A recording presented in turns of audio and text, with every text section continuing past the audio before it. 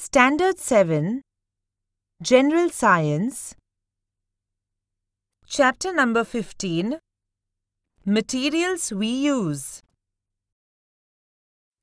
Toothpaste. Let's recall. 1. What is meant by natural and man-made materials? 2. Make a list of natural and man-made substances you see around you. We have learnt that a new substance produced by the chemical processing of natural substances is called a man-made substance. In this lesson, we will learn about some substances of daily use. Can you tell? 1. Which substances were used earlier for cleaning teeth? 2. What do we use today to clean our teeth? We have seen that in the olden times in India, acacia bark, neem twigs, coal powder, ash, tooth powder, salt, pomegranate rind were used for cleaning teeth. Today, however, a variety of toothpastes and tooth powders are used for this purpose. The principal ingredients of a toothpaste, calcium carbonate and calcium hydrogen phosphate, remove the dirt on teeth. These ingredients also polish the teeth. A certain proportion of fluoride in the toothpaste helps prevent tooth decay. Fluoride is essential for the strengthening of bones and the enamel covering of teeth. Do you know? In the period prior to 500 BC, in countries such as China, Greece, Rome, toothpaste was made by mixing the powder of bones and shells. Toothpaste, of which soap was the ingredient, came into use in the 19th century. Later, toothpaste was made using a chalk-like material. The first commercial toothpaste was made by the Colgate Company in New York City in 1873. Find out. 1. What is the source of the fluoride in a toothpaste or tooth powder? 2. Note down all the information given on a tooth powder or toothpaste container or carton and discuss. Detergents. The word detergent is derived from the Latin word detergere, which means to wipe away. A detergent is a substance that cleans or wipes away dirt. Soap nut, that is Rita, soap pod, that is Shikakai, soap, washing soda, washing powder, liquid soap, shampoo are all detergents. Can you tell? 1. What do we use for cleaning our body? Apparatus. A clean glass bottle, water, oil, detergent, etc. Procedure. Take some water in a clean glass bottle. Add some oil to it. The layer of oil will float on the water. Shake the bottle vigorously. After some time, when the liquid in the bottle settles, the oil will again be seen floating on the water. Now, add a few drops of the solution of a detergent to the above mixture. Shake the bottle vigorously. You will see that the water and oil have become homogeneous and the color of the mixture appears milky. Why does this happen? The molecules of a detergent are long and the properties of its two ends are different. A molecule of a detergent holds on to a water molecule at one end and an oil molecule at the other. As a result, the molecules of oil mix with the water. This is how soap acts when we wash ourselves or our soiled clothes. Our body and clothes become oily for various reasons, such as applying gels or creams, oiling our hair, etc. The oily layer sticks fast to the crisscrossing threads of the material of our clothes. Soap is used for removing it. Due to the property of holding on to both oil and water, soap water spreads easily on many types of surfaces. The property of a substance of spreading on a surface is called surface activity, and the substance is said to be a surfactant. Detergents are surface active. One effect of surface activity is lather formation. Natural detergent. Soap nut, that is Rita, and soap pod, that is Shikakai, are the natural detergents in common use. They contain a chemical called saponin. Soap nut and soap pod do not have any harmful effect on the human skin or on silk and woolen threads and cloth.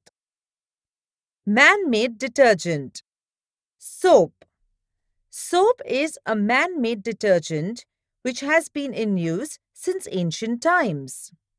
It is believed that soap was invented in the West about 2000 years ago.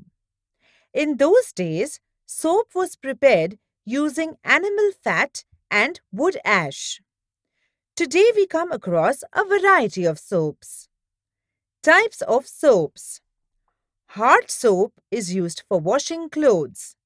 It is a sodium salt of fatty acids. Soft soap is used for bathing.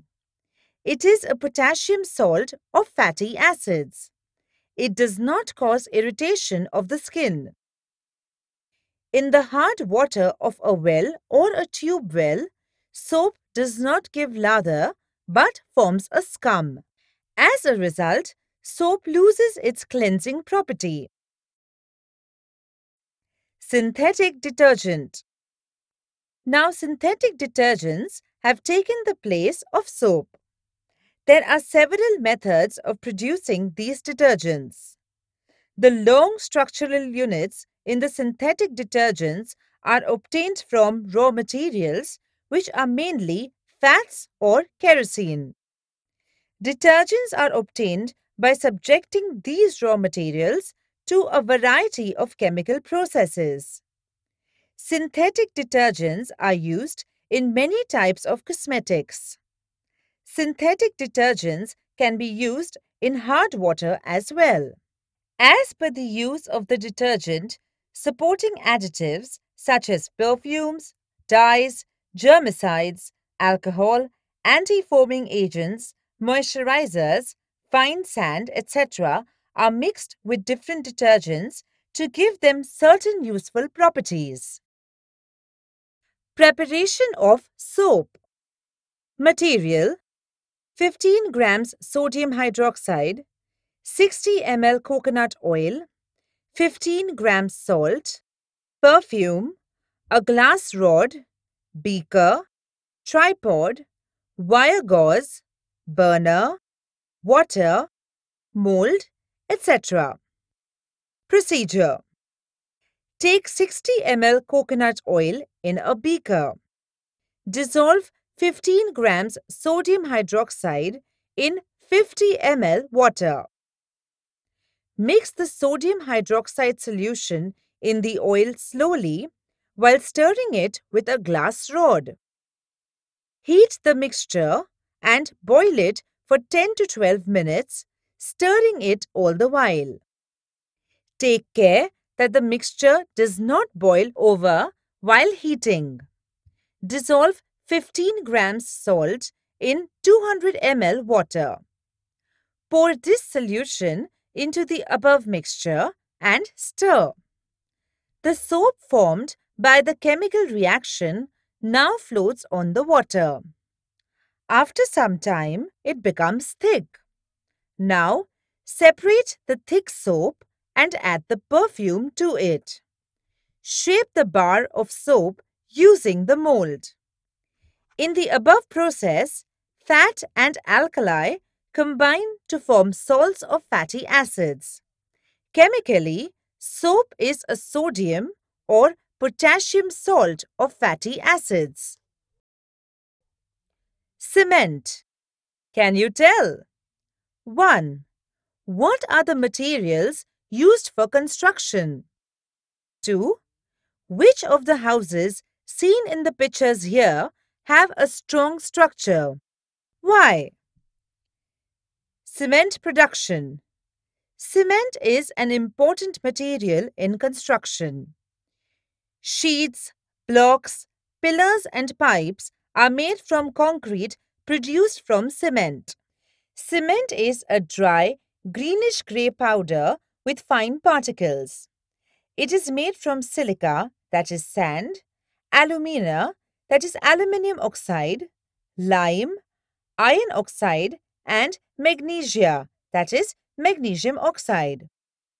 Portland cement is the most commonly used cement for construction work. It is made from raw material which consists of 60% lime, that is calcium oxide, 25% silica, that is silicon dioxide, 5% alumina. The rest is iron oxide and gypsum, that is calcium sulfate. Portland cement gets its name from the stone quarried from the Isle of Portland in England, which has a similar texture. In ancient times, the Romans had made cement as well as concrete. They used to make aqueous cement by mixing volcanic ash in moistened lime. It was a very durable cement. With the decline of the Roman Empire, this art of making cement was also forgotten. In 1756, the British engineer John Smeaton developed the method of making aqueous cement. Concrete. Concrete is prepared by mixing cement, water, sand, and gravel. For making a strong and leak-proof slab, certain substances are mixed in cement. Find out. 1. Nowadays, why are the roads made of concrete? 2. What causes the hardness of water?